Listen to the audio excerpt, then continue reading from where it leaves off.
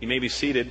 As you're seated, one truth gripped my heart as I read this over and over. In fact, riding on the plane, I listened over and over to this passage of Scripture and then to the Psalms. And I'd listen to the passage and listen to Psalms. And just over and over, I could hear David's heart. And what I saw were two things. First of all, David learned a ministry key.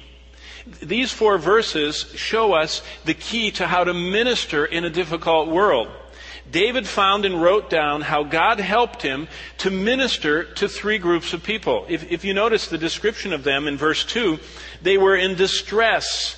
They were desperate people. The group who came to live and work around him were representative of the culture around us. These were desperate people. And he learned how to help those who were drowned in debt. The headlines this week of the newspaper said that MasterCard recorded that more people, MasterCard and Visa, more people were late or delinquent or didn't pay their bills this month than any month in recorded credit card history. And they attributed it to the higher gas prices because people can't afford the gas, and so they're charging it. And when their charge bill came, they didn't have enough money to pay it. I thought, how interesting.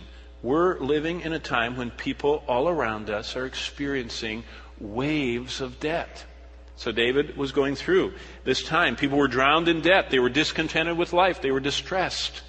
And David was able to minister to them. So that's the first thing. You might say, I'm going to learn this 57th Psalm so I can know how to minister to people that are troubled around me. But that's not all David learned. Secondly, not just a ministry key, David learned something personally about his own life.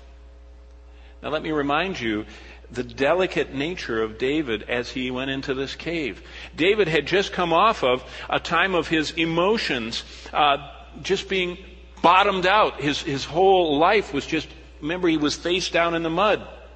And David also learned a second secret, not just how to minister to others, but how to get his own life and emotions detached from this situation so he didn't get dragged down by the people around him. A lot of times some of God's greatest servants get paralyzed not by their own personal problems, but because the people around them drag them down. And so the 57th Psalm also tells us how to personally endure caves of trouble. Not just to minister to the people around us, but how we get through it ourselves. They were a very needy group, and in their need they invaded the life of David, who had just come out of the pits.